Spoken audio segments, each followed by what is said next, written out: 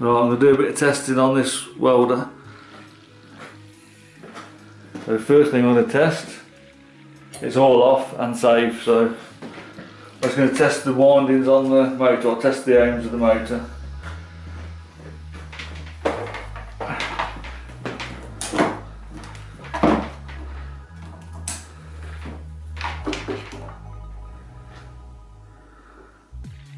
So getting a good read on the motor, I think.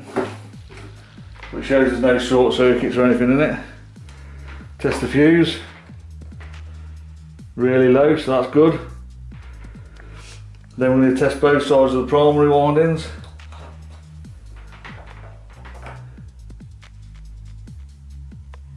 It says 2.5 ohms.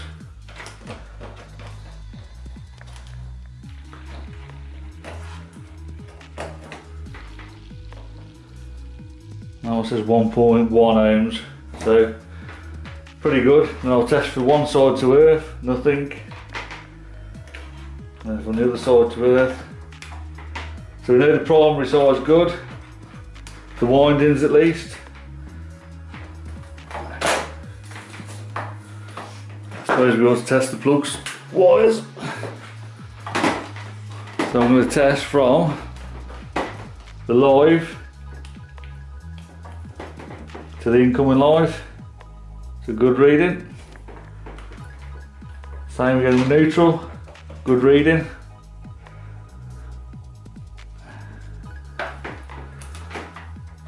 Next I'm going to plug onto the switch wire.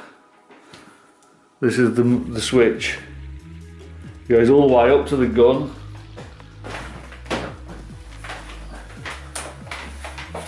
To the trigger and back to the board.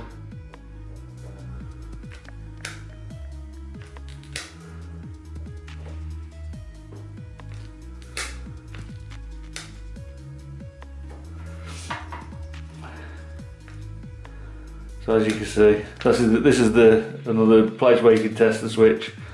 So the switch is working fine. Another thing to test is the thermal cutout. So I'll just pull that off and test across the thermal cutout.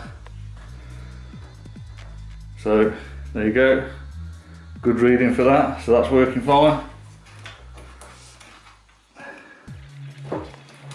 So we tested the motor, the switch to the gun, the primary side, the incoming mains wires. Next we'll do the secondary side of the transformer.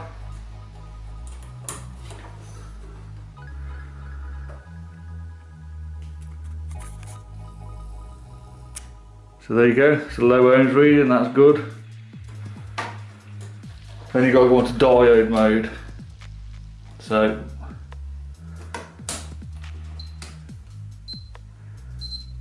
that's diode mode now.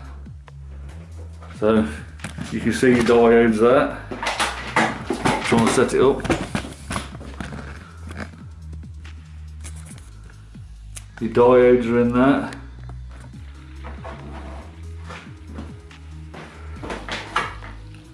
So obviously when you're testing diodes you get a reading one way but not the other.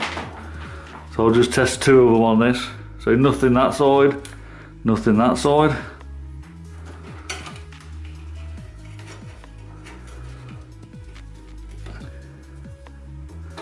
Should get a reading, 0.4, it's good. Move it on to the second diode. 0.4, same reading, they should all be the same. There's about 8 of them in there, so you probably have to take this out to do that, but I'm not going to do that. Right, last thing to do really is the choke. So, one side of the choke is the earth clamp, so attached to that. So this is the choke, the earth clamp you can connect down there, and the other side is one of these. So trail it back there. So there you go, really low ohms and no short to earth. So that's it really for dead testing on the MIG Welder. So just to run through it again, tested the motor, tested the primary windings, the lead, main incoming lead, thermal cutout, the choke, primary side of the transformer, all the windings, the secondary side of the transformer is good, and then all the diodes and your regulator, or your rectifier, sorry. And that is it, choke, thermal cutout, and that is it. I will just do some live tests, I don't like doing them, but we'll just have a look. So I'll plug it in, I'll come back in a minute. Now, we're live, mains power, but there's nothing from this board. As soon as I pull this trigger, it should get 240 volts on this. And it should be AC volts. That's if the board's working. Sorry, it should go to the white wire. So there you go, 240 volts. No, you got to find the correct one first.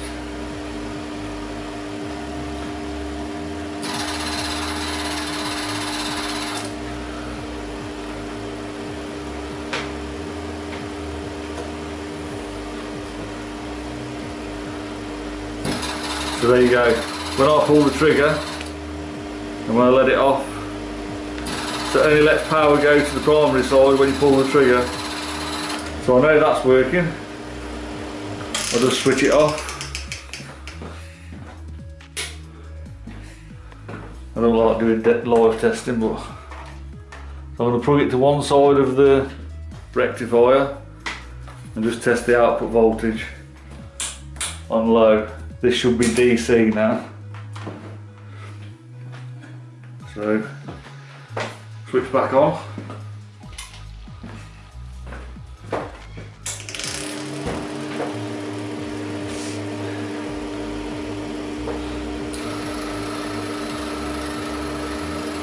The 20 volts DC. Let's go full power. 32 volts DC. So that's it. Turn it off. I don't recommend doing them live tests, just do the dead test. You don't need to do it live, I'm just showing you there.